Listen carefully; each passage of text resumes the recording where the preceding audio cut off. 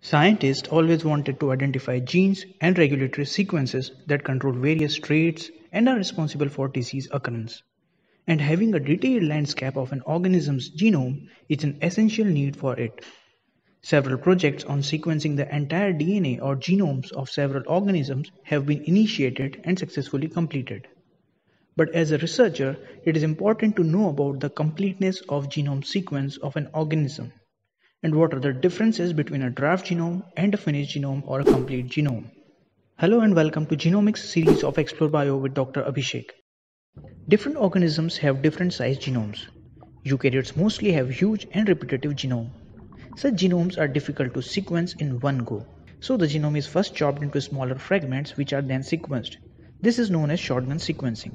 And assembling these short fragments into contigs, scaffold and whole genome is a cumbersome exercise that requires huge computational resources, algorithms and often is not accurate. As a result, the sequence genome might have gaps which are unsequenced regions. There can be misaligned or misoriented regions too.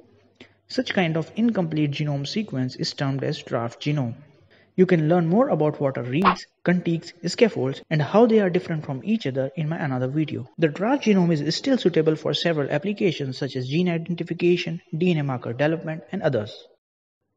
To fill in the gaps and properly align the genome to obtain complete and highly accurate information about the entire genome, resequencing or using sequencing platforms like Pacific Biosystem or Nanopore that sequences longer reads are useful.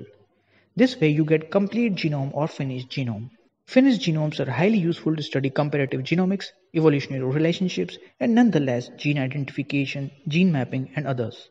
I hope this clears the differences between draft and finished genome. Then there is a reference genome and pen genome.